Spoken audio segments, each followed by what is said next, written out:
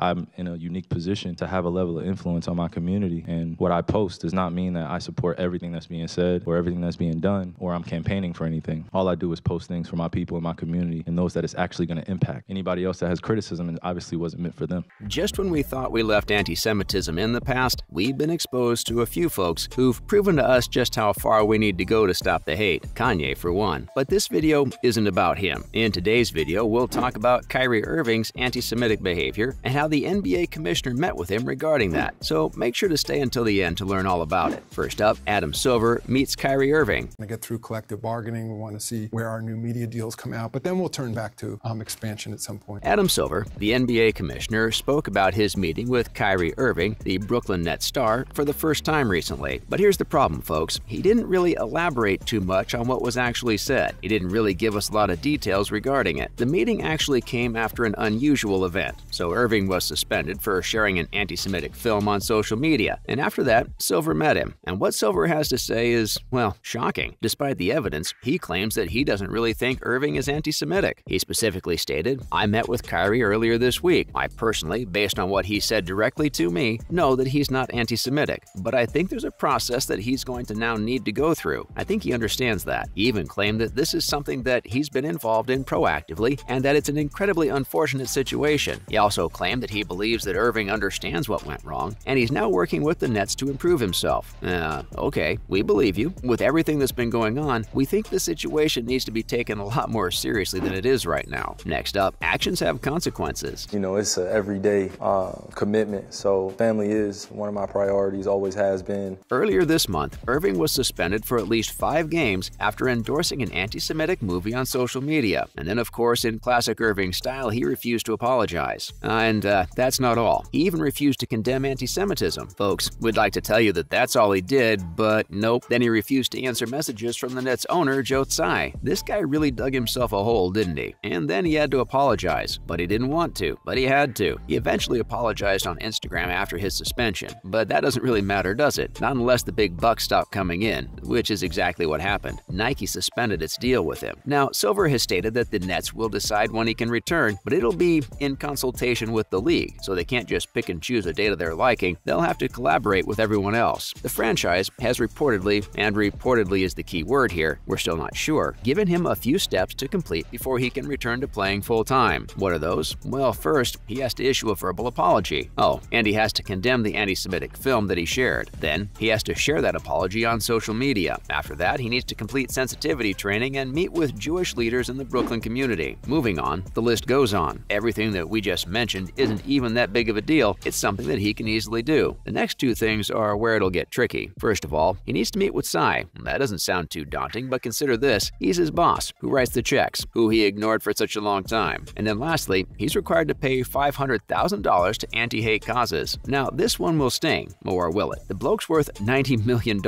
It's probably a drop in the bucket for him. He made $33 million in 2021. We really don't think he'll care. Whether or not all these requirements are fulfilled, we can't say for sure they'll work. Like, yeah, he'll pretend to complete the steps to continue playing. We feel like he should be punished properly, but apparently many famous folks would like to disagree with us. Now, not everyone's happy. Yep, you heard that right. If you're sitting wondering that, wow, those requirements aren't even that much, then you'll be surprised to know some folks think it's all too much. Those folks who aren't happy with it include LeBron James, but we'll get to him later in the video, and NBPA Vice President Jaylen Brown. And although Silver himself didn't say much, he did claim that all of this is being discussed at this time. Come on, man, why you gotta be so cryptic? He stated that the Nets are trying to look into what's appropriate, and he also acknowledged that what really matters is that Kyrie's remorse is genuine and authentic. He doesn't believe that the best results will be achieved by shoving these conditions down his throat. And yes, we do agree with that, but he also needs to be punished appropriately, so a precedent is set for other NBA players looking to engage in hate speech. What's more, Kyrie may have apologized, but it's quite clear how he feels. Because when he addressed reporters after the situation, he refused to show any contrition for his own behavior. Like, come on, man, you just promoted a movie that contains verifiably false information about Jewish people. And then when he was asked whether he was surprised that his actions hurt people, he deflected, blaming the press for not talking about slavery enough. This is all right. Yes, the press should really be working to end racism, but this wasn't about that. This was about anti-Semitism. Now the point is, he's trying to be pro-black, which is absolutely great, but he needs to realize that he can easily do so without being an anti-Semite. Considering his massive platform, he can really really help the African American community, but then again, he can do some real damage to the Jewish community. While he should highlight all the atrocities against black people in the past and all the atrocities they face now, he really shouldn't be doing so at the expense of Jewish people. Now folks, let's talk about how LeBron James has defended Irving and how he stated that his reinstatement requirements are excessive. First and foremost, LeBron defends Irving. He has since, over the last, I think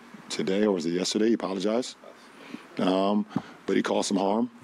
And I think it's unfortunate, but... Taking his thoughts to Twitter, James defended his former teammate. He claimed that while he doesn't believe in sharing hurtful information, the thing is, Kyrie should be allowed to play since he's apologized. And while we understand where James is coming from, we disagree with him. A low-effort, forced apology doesn't really mean anything special, and it doesn't really mean that all the hate has left his heart. However, James thinks that he should be playing, and at the same time, the net should be making an effort to teach him where he went wrong. He also stated that he's not the person that's being portrayed. The interesting bit is, James, who spent 3 seasons and won a title with Irving, didn't really get into the anti-Semitism bit. He didn't talk about it once. He just said that he should be allowed to play, that's all. Sorry, LeBron, we had expected a lot more from you. And folks, that's not all. There's a reason why we're a little confused. LeBron himself criticized Irving earlier when talking to the press, because when he apologized, James acknowledged that it was too little, too late. While he apologized, he claimed that he caused some harm and that was unfortunate. He even stated that he doesn't care what color someone's skin is or how tall they are. What eventually matters is that he can't respect folks who say harmful things. So it doesn't matter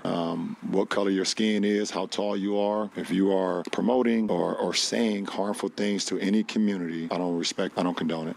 Do let us know in the comments below what you think changed his mind. But now, let's talk about the folks on Twitter and how they feel about the whole thing. Finishing up, how's Twitter treating Irving? Well, first of all, things got chaotic. As you all are aware, Elon Musk bought Twitter and gave everyone the ability to have a check mark for just $8 a month. How does that relate to Irving in this whole situation? Well, what ended up happening was many people made fake accounts pretending to either be the Brooklyn Nets or some sort of a publication. And then they tweeted things like, Kyrie Irving has been released from the team, which is not true. So this kind of kept him trending for a long time. Unfortunately, we saw a lot of anti-Semitic tweets as well, and we saw a lot of folks rushing to his defense. Some people used Nike's call to cancel their contract with him to criticize the company. Users wrote statements such as, "Since when does Nike care about ethics?" And many folks took this chance to remind us of Nike's labor rights violations in their factories. And then, of course, how can we forget, there were memes. A lot of memes. Many joked about the fact that Irving somehow always finds his way into controversy. But it really was shocking to see the number of people who came out in support of Irving. That's a wrap for this video. Do you guys think that the requirements for Irving to get back to the floor were too harsh? Let us know in the comments below. Make sure to give this video a thumbs up and subscribe to our channel for more videos like this. See you in the next one.